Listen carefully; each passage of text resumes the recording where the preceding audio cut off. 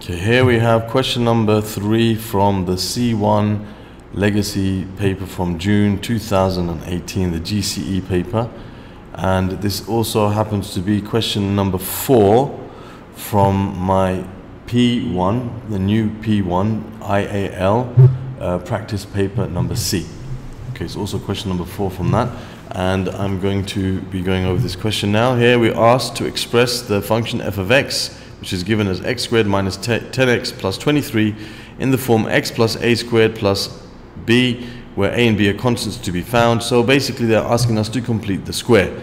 So we start off with f of x equals x squared minus 10x plus 23, and this is exactly how we want it to be.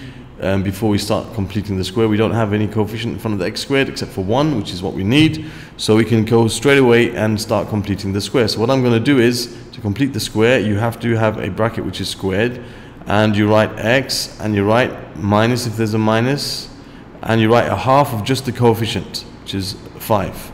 X minus 5 squared. Now if I was to square this bracket, I'm going to get x squared minus 10x and plus 25. Well, I don't want the plus 25. Okay, I don't want the plus 25. I'm just concentrating on this section here. I'm not concentrating on that part.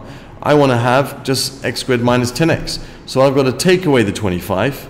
Okay, so this part of the expression is just the x squared minus 10x bit. That has I've completed the square with that bit. If I expand this, I'm going to get x squared minus 10x plus 25 minus 25, which will leave me x squared minus 10x, which is exactly what I want. Okay, but then we've got this plus 23 hanging out at the end, so you have to write that down there, and then add that with the minus 25. So you got x minus 5 squared, and you're going to have minus 2. So that's in this form that we want. So we can see from here that a is equal to minus 5 and b is equal to minus 2, according to what they've given us here. All right, so then part B. It says, hence or otherwise, find the exact solutions to this equation.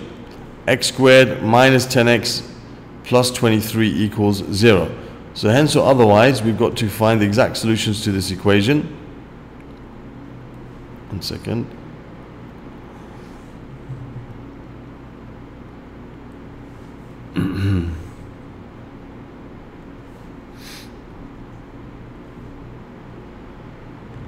Okay.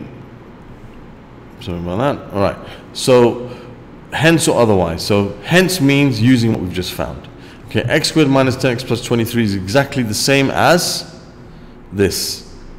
Okay, what we completed the square for. So we can say x squared minus 10x plus 23 equals 0 is the same as, so we can say x squared minus 10x plus 23 equals 0 can be written as x minus 5 squared minus 2 equals 0. Okay, this is easy for us now to solve. We can say x minus 5 squared is equal to 2. So x minus 5 is equal to plus or minus the square root of 2. So x is equal to 5 plus or minus the square root of 2. And that's in exact form like they want. Okay? So completing the square helped us to solve it in this way. Otherwise, we could have used the quadratic formula to solve this equation. Okay, we can't factorize it because there's a little clue when it says exact, it means there's going to be some surds in there. Okay, so that's part B done. And part C says use your answer to part B to find the larger solution to the equation y minus 10y to the power of 0.5 plus 23 equals 0. So we have y minus 10y to the power of 0.5, which is like half, plus 23 equals 0. Now, if we look at what we have solved above, we solved x squared minus 10x plus 23 equals 0. And you can see that they're in the same form. You got something minus 10 times something plus 23. And if you notice very carefully, if we just say let x be let x be y to the power of a half, if x is y to the power of 0.5, then of course x squared is the same as y. So we can rewrite this, or we can solve this equation. We know that y is equal to x squared. Okay, and we know that y has two values. You have x has two values, so you have 5 plus root 2. So y will be 5 plus root 2 squared, and y will be 5 minus root 2 squared. So we're going to write our answer like this. So the larger solution, so of course this is going to be the larger solution, because this one you're going to have 5 minus root 2, so that's smaller. So we're going to go with this one. This is the larger. This is one is going to be the larger solution, because it's a larger number squared. So you're going to have 5 plus root 2. So that's going to be 25 plus 2 times 5 times root 10, which is 10 root 2, plus root 2 squared, which is 2.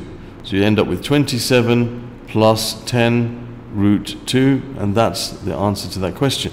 That's now what your y is. Y is equal to x squared. We can see that from the way the equation is set out. Okay? So let's just confirm that. 25 plus 10 root 2, yep, plus 2, 27 plus 10 root 2. And there we have the answer to this question, and that number 3, okay, from this paper, June 18 C1, or if you're doing the P1 practice paper C, this is question number 4. Thank you for watching.